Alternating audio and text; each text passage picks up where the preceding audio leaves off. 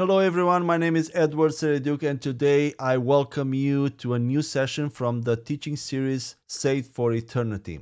And today we're beginning to discuss about the objections against eternal salvation. But before we do that and we go to the actual objections, I would like to talk first about some principles of interpretation or tools to help us understand the correct and intended meaning of those biblical passages that apparently contradict believers' eternal security of salvation. And as a first principle, we need to look at the historical and cultural context of the book to which the passage belongs and search for answers to questions like the following. Who is the author of the book? In what period was the book written? What is the theme of the book? To whom was it addressed? What issues of the day was the author trying to address? What was the author's tone and the atmosphere created by him? When doing this research, we might find important clues about the interpretation of our initial passage. Second, we need to read the text in its immediate context, meaning a few verses before it and a few verses after it to see what the author was really talking about. Third, it is recommended to read the same passage in multiple translations of the Bible and in different language if it's possible, like English or Greek. Some languages are much richer in words and meanings than others.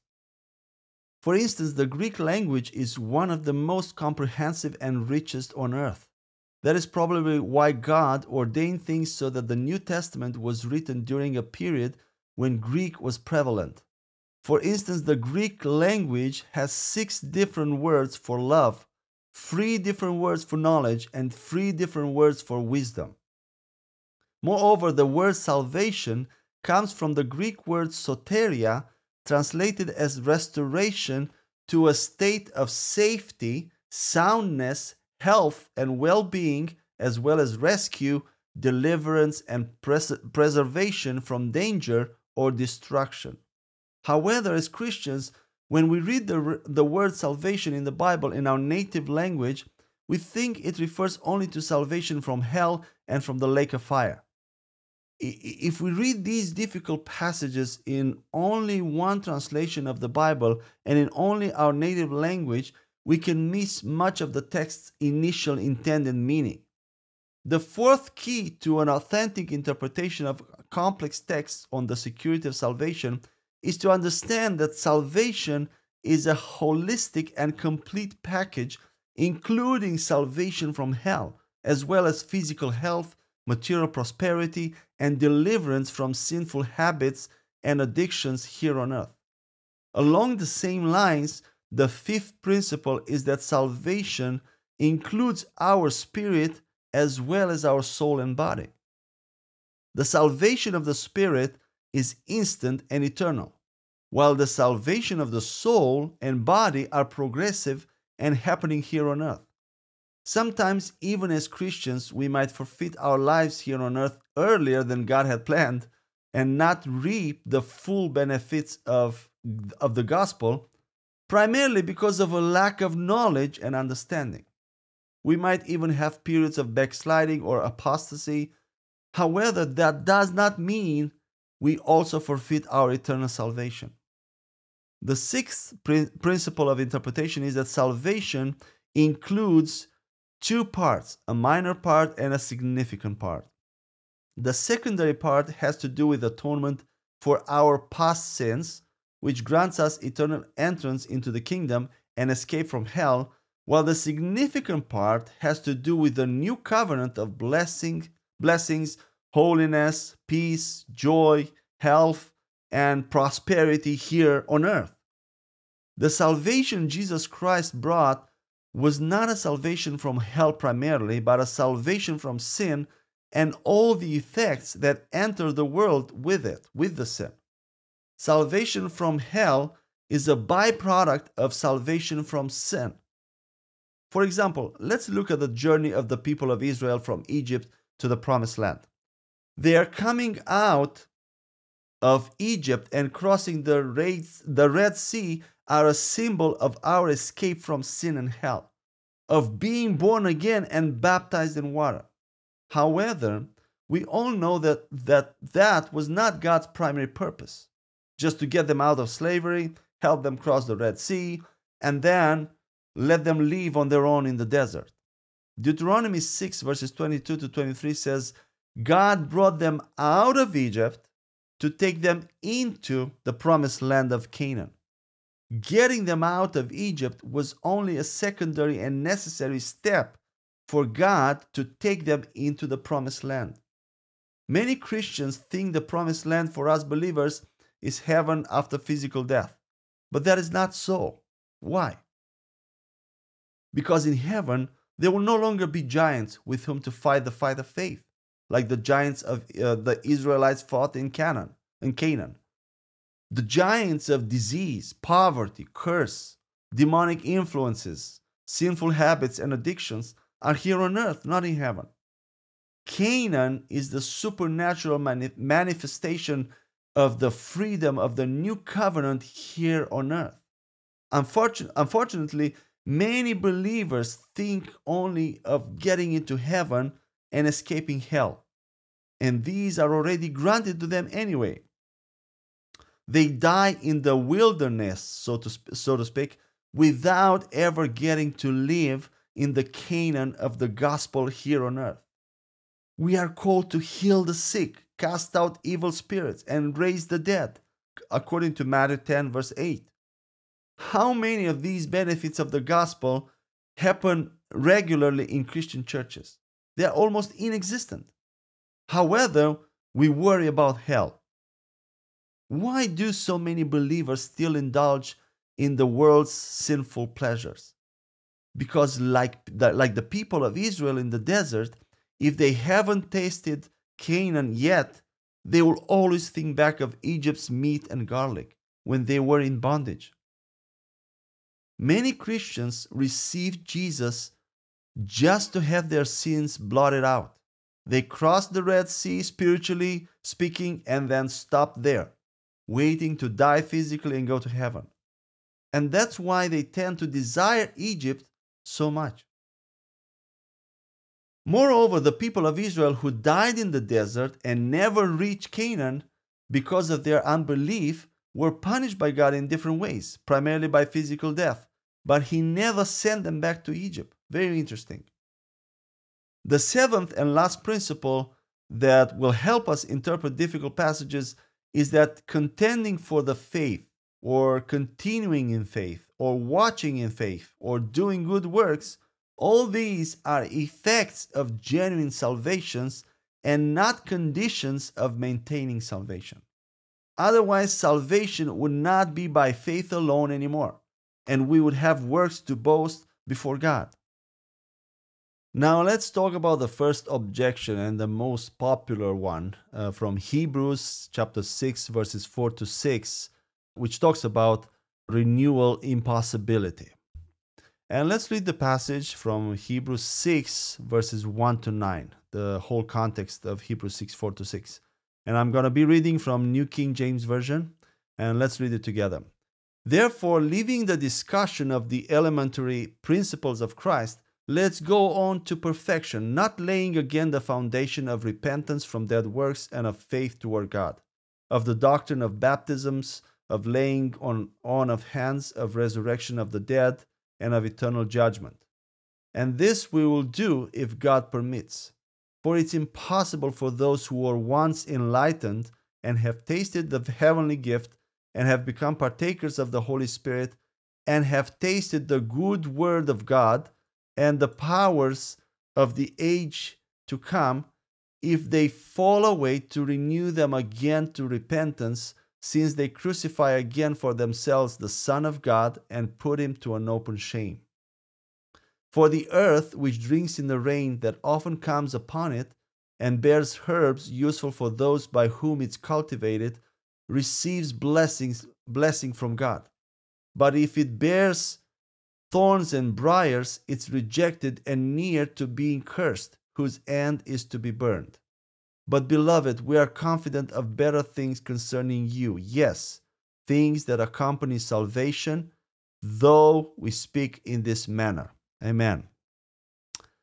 Many people have taught others, and some still teach today, that this passage clearly shows Christians can lose their salvation.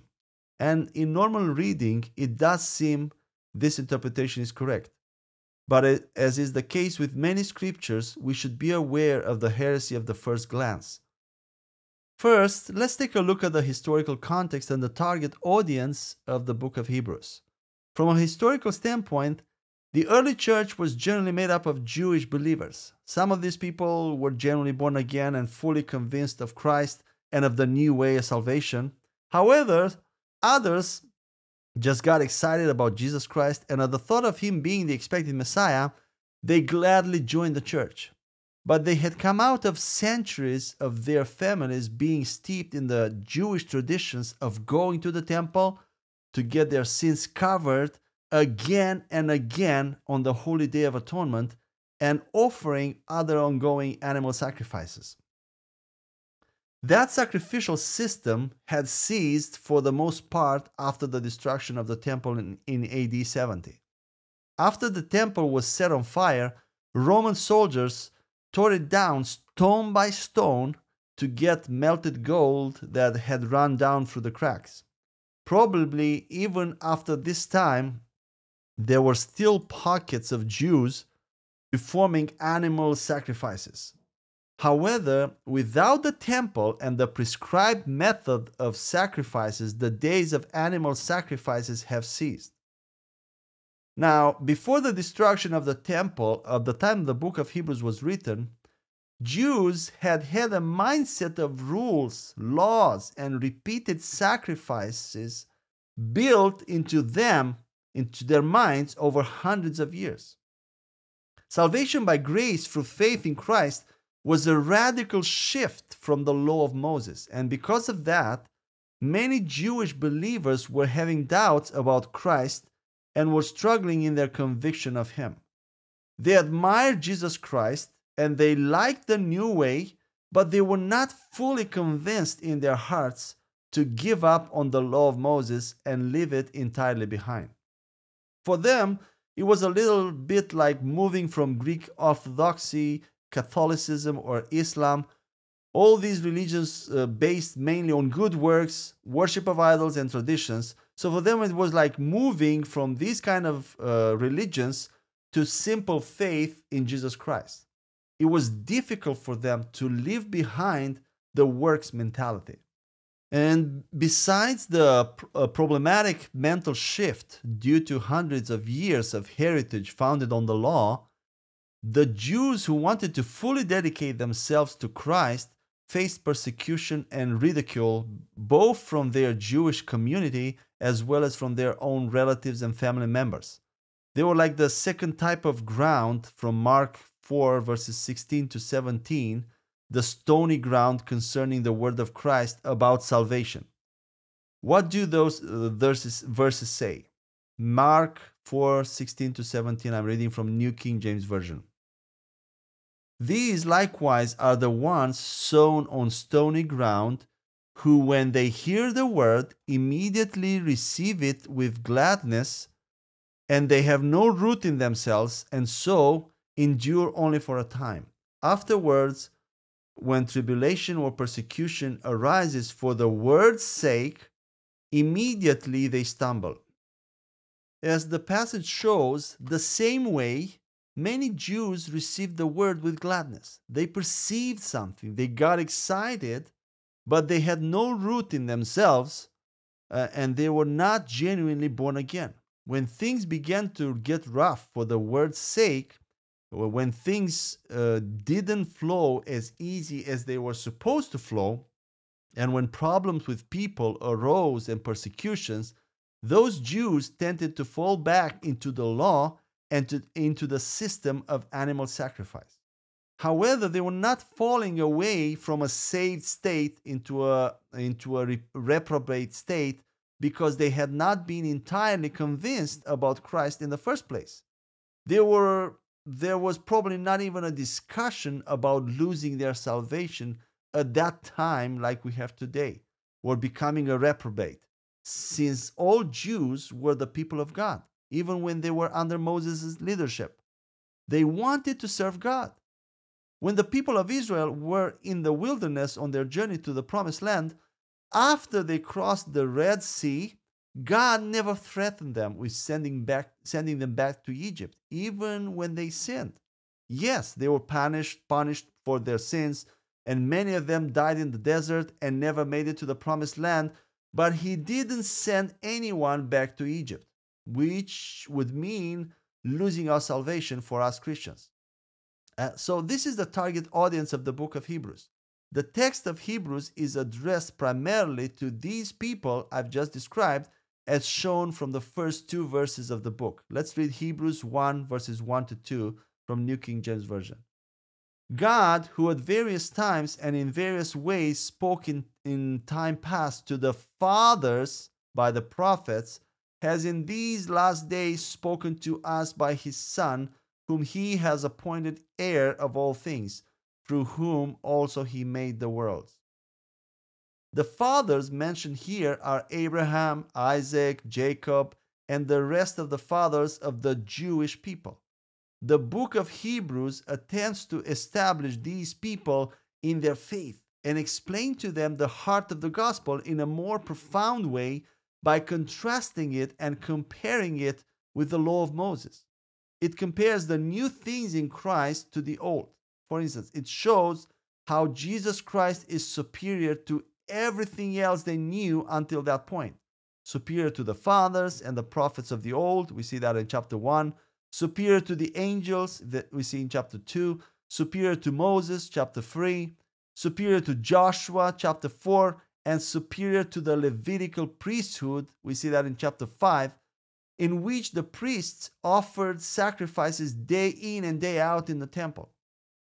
These Jewish believers found it difficult to believe Christ's sacrifice was enough, and they didn't have to keep sacrificing animals. The word again is key throughout the whole book of Hebrews. The people of whom Paul, and I know that the author of Hebrews is unknown, but most Christians and scholars believe that Paul is the one who wrote it, and I'm the same. I believe that Paul wrote it. So the people of whom Paul says, those who were once enlightened in Hebrews 6:4 were just tasters of salvation and not drinkers. They were exposed to its benefits, but they were not fully saved. They only tasted of or sampled Christ. They never truly converted to faith in him. Enlightened doesn't necessarily mean regenerated or saved, because being enlightened about something doesn't necessarily secure a commitment to action based on what you have been enlightened about. A good analogy would be the difference between marrying someone and going out on a few dates with that person. People can learn things about Christ and thereby admire him, and they may enjoy being even part of a fellowship, but have no real lasting commitment to him.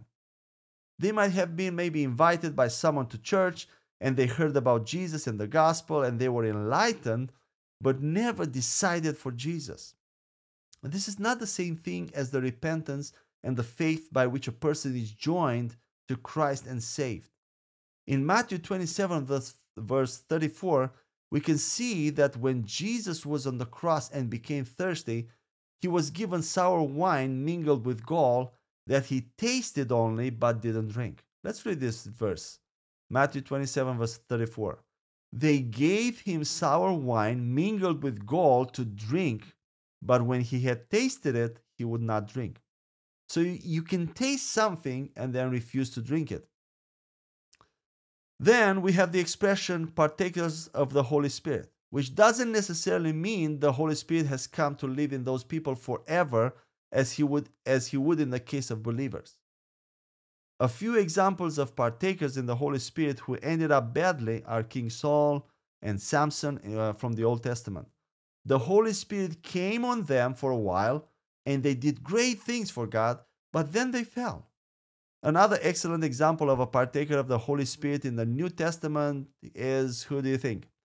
Judas Iscariot, Jesus' disciple, who cast out demons and healed the sick, but later fell away and was lost. He had not even been saved yet because Jesus had not died on the cross at that moment.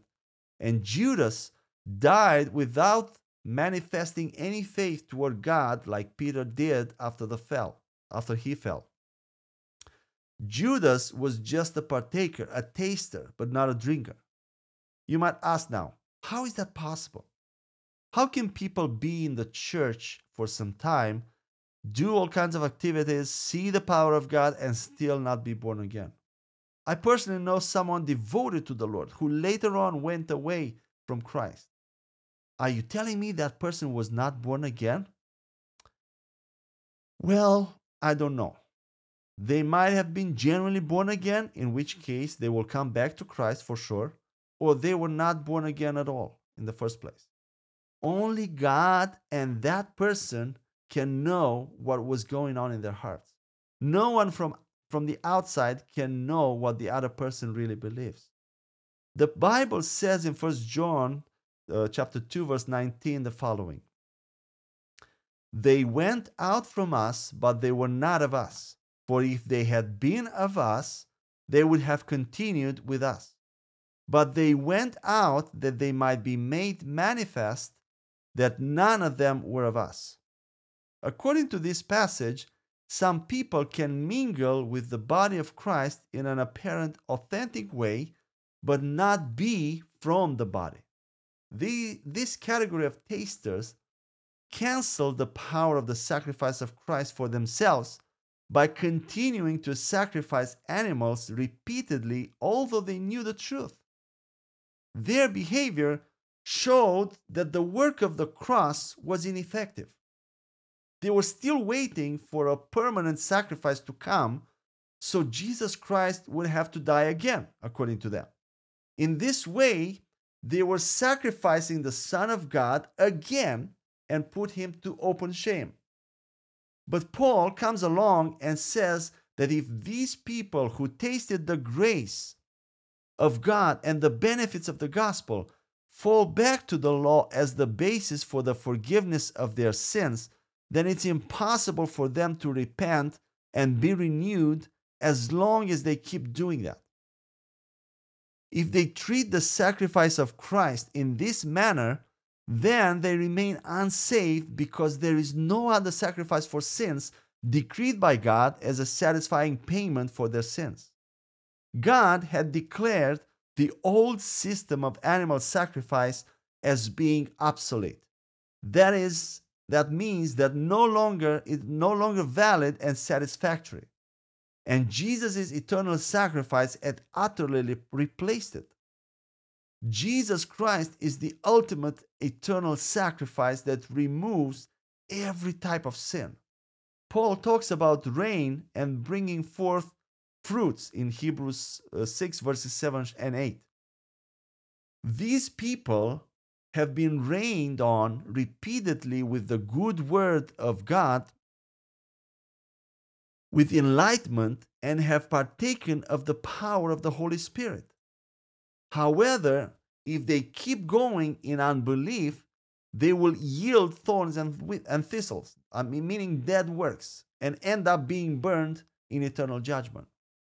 Notice in verses 4 to 6 that Paul uses the third person pronoun, like those, them, they, to talk about that category of people who are still on the sidelines, maybe even unknowingly, and not about those who are already in Christ, the beloved he addresses in verse 9.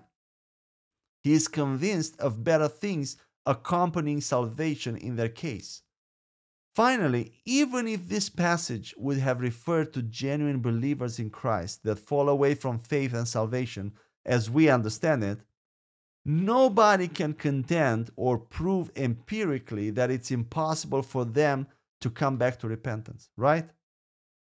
Because as long as humans live on this earth, they have a chance for salvation and to come back to the Father, which would contradict this text. It's quite interesting for me that some preachers use this passage to advocate for the possibility of Christians to lose their salvation through sin, and after that, they make altar calls. Why would you call people for prayer and repentance? According to these verses and how you interpret them, if they lost their salvation, they can never be renewed back to repentance, right? So it doesn't make any sense to call people to repent when they might have already lost their salvation, right? Okay, let's move on to another objection, also very famous, from Hebrews 10, verse 26, that talks about the willful sin. And let's read the whole context of that chapter 10 from verses 11 to 29. It's a little bit long, but it's important to read it all so that we can understand better the context of that sinful sin. Let's read it together. I'm going to read from New King James Version. And every priest stands ministering daily and offering repeatedly the same sacrifices which can never take away sins. But this man, after he had offered one sacrifice for sins forever, sat down at the right hand of God, from that time waiting till his enemies are made his footstool. For by one offering he has perfected forever those who are being sanctified. But the Holy Spirit also witnesses to us. For after he had said before, "This is the covenant that I will make with them after those days, says the Lord. I will put my laws into their hearts, and in their minds I will write them." Then he adds, "Their sins and their lawless deeds I will remember no more. Now where there is remission of these, there is no longer an offering for sin." Remember this. Therefore, brethren, having boldness to enter the holiest by the blood of Jesus, by a new and living way which he consecrated for us through the veil, that is his flesh, and having a high priest over the house of God, let's draw near with a true heart in full assurance of faith, having our hearts sprinkled from an evil conscience and our bodies washed with pure water. Let's hold fast the confession of our hope without wavering, for he who promised is faithful. And let's consider one another in order to stir up love and good works, not forsaking the assembling of ourselves together, as is the manner of some, but exhorting one another, and so much the more as you see the day approaching. For if we sin willfully after we received the knowledge of the truth, there no longer remains a sacrifice for sins.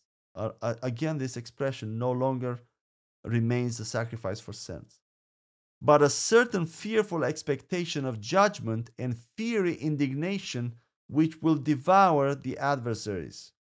Anyone who has rejected Moses' law dies without mercy on the testimony of 2 or 3 witnesses.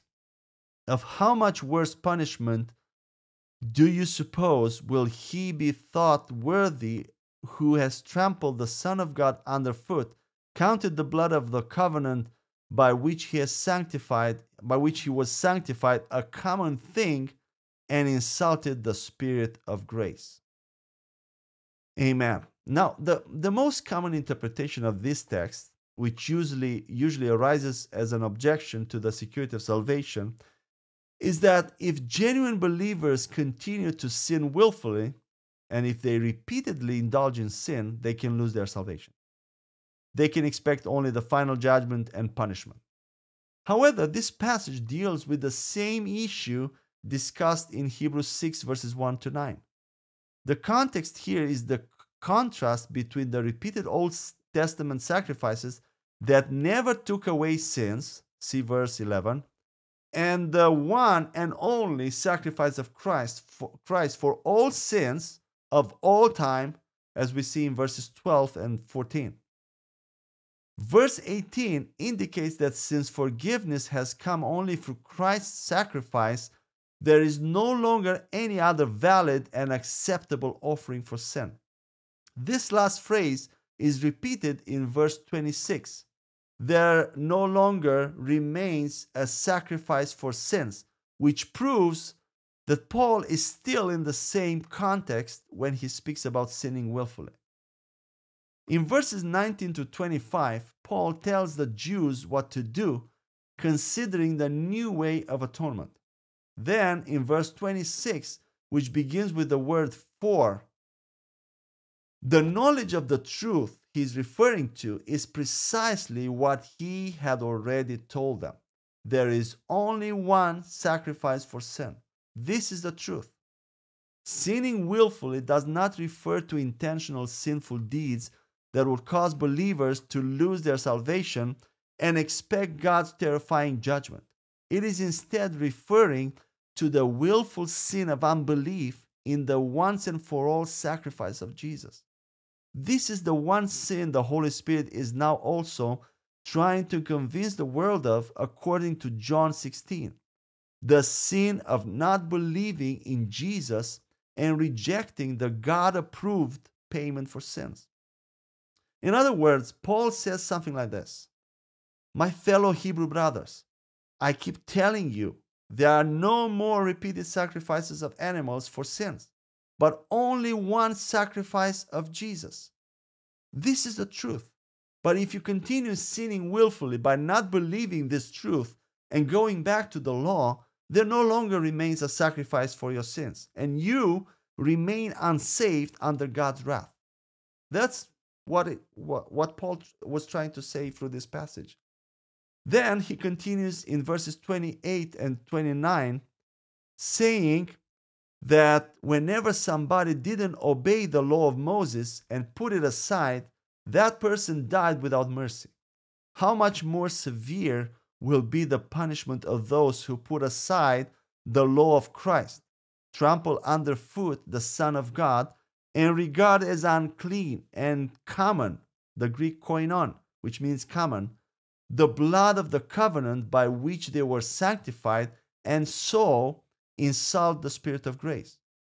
And this is the willful sin Paul is talking about here, or the author of Hebrews, in Hebrews 10:26.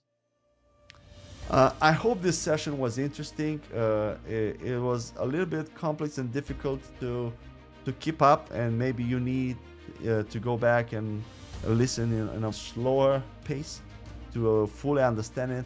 But I'm hoping that it was a blessing, and it is a blessing to you, to those who are listening, because it's been a blessing for me. So that's why I'm trying to give it forward to the world, to people who are interested in this truth. And until we meet again next time on another session on objections against the eternal salvation, I pray that God will bless you and surround you with His favor, His blessing, His grace in every aspect of your life. In the name of Jesus, amen.